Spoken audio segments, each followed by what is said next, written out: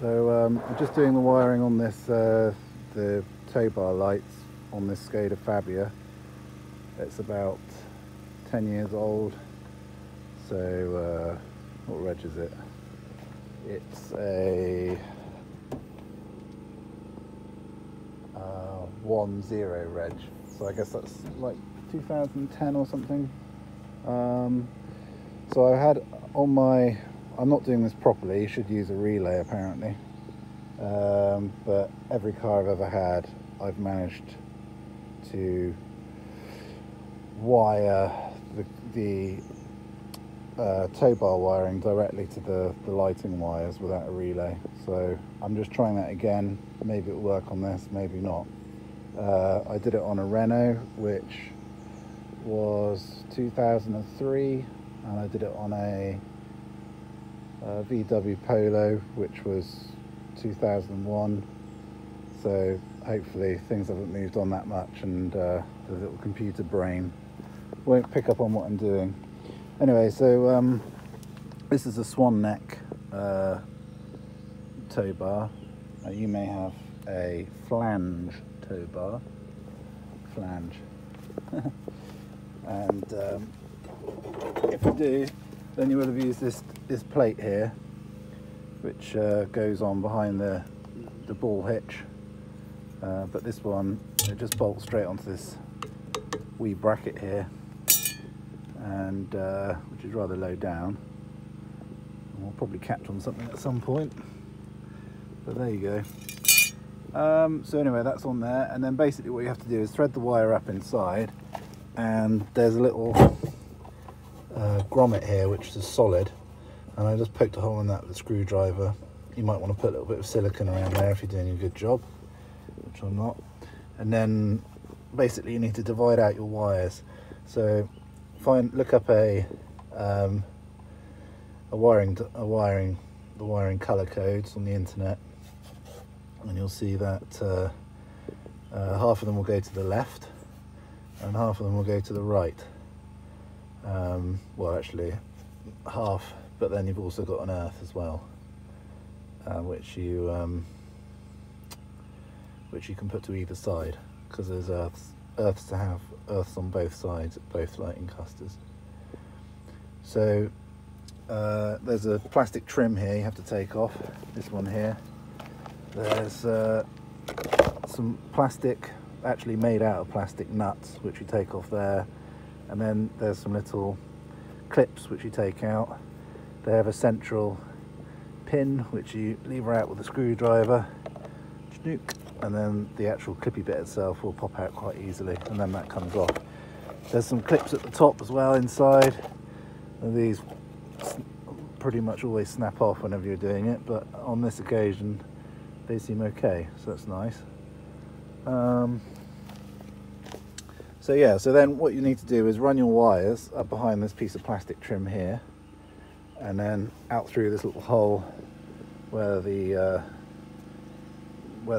a big grommet here with all the lighting wires that run through it.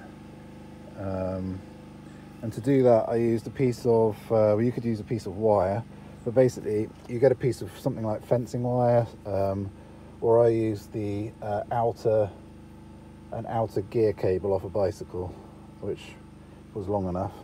And you just poke it up through, and because it's stiffer you can bend it and stuff, and it'll be a lot easier to feed that up through. There's a little hole there where you took the fixing nut out of, which you can keep an eye out for it, and then eventually you'll see it in here and you can pull it out, tape on your wires to the end of it, and then use that to pull the wires through. Otherwise you'd have to take this piece of trim off here, and if you've ever fiddled around with trim in cars before, you'll know that it rarely goes back on right once you take it off. And, well, probably does if you know what you're doing, but there you go. Yeah, so that's the little clips that keep you should be familiar with those if you've ever changed a light bulb in the back. So I got my soldering iron here. If you're ever after a good one, this one's a Weller, and it's the same people that make the hair curlers, you know, the hot hair colours that ladies use, or men, I guess, if you're, you know, Peter Stringfellow or someone like that. But this is a good one. This is 20 years old, and I actually found this in a box recently, and I haven't been used for a few years, but I've actually gone through 2 or 3 other soldering irons, you know, cheap Chinese ones, and this one's been lasting really well. So if they still make them, I definitely recommend it. So what I do, rather than use wire strippers or you know, wire cutters on the wires and run the risk of chopping right through them and getting in a right pickle, I just use a hot soldering iron to expose the copper in the middle of the insulated wire. So I'll just demonstrate on this side with one hand. Hopefully I won't mess anything up. But basically, how do I need to do that one? Which do I need to do? I need to do that brown there. That's the earth. This red one is the fog light. Now I need to do that, so we'll strip a bit off there.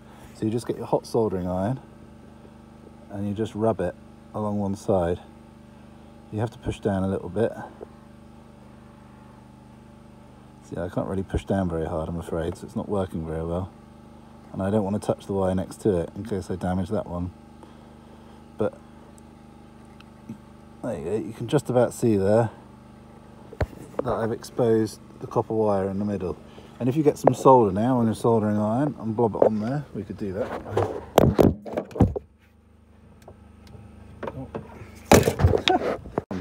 Yeah. Yeah, so yeah, put some solder on there. It should cling to the copper wire in the middle. And then all you do then is you get your the one which comes, the right one from the one that comes up from the Towbar socket, and you just solder that on. But I'm not sure which colour. I've forgotten what colours go with what. But if you're ever stuck to know what does what, all you have to do is just follow you have to find the earth, okay? And normally there's lots of those, all the same colour. So in this case, that's brown, which is an unusual colour for earth if you're not familiar with car electronics. But so that's your earth, and then the other ones, all you have to do is get someone to hop in the car and try out the pedals, and you'll find out what's what. So for example, this is all a bit skew-whiff at the moment, but this rubber seal goes around at the top. So the uppermost one here is the brake light, because I put a brick on the brake pedal earlier and that one lit up. So I know that red one there is the brake. So all I need to do now is solder the correct wire to that one, and so on and so on. So this orange one here is the indicator, so I'll put my indicator wire on the non-earth wire coming out of the indicator lamp, okay?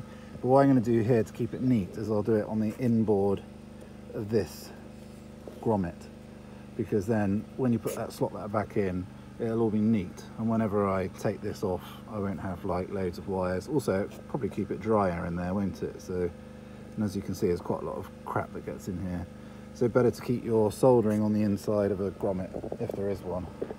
So that's about it really, and in a minute we'll wire it up and we'll see if it works. Hopefully it will, but it has done on the past few occasions, so unless there's some kind of clever German thing going on, hopefully it would work. So all the soldering's done, and now just wrap these around with insulation tape.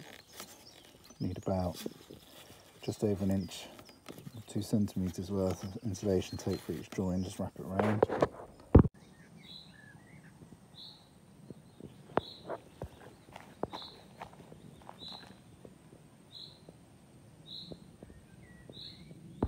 Put your foot on the brake pedal, the middle one. Yeah, that's perfect. All right, take it off. Oh, put it back on again.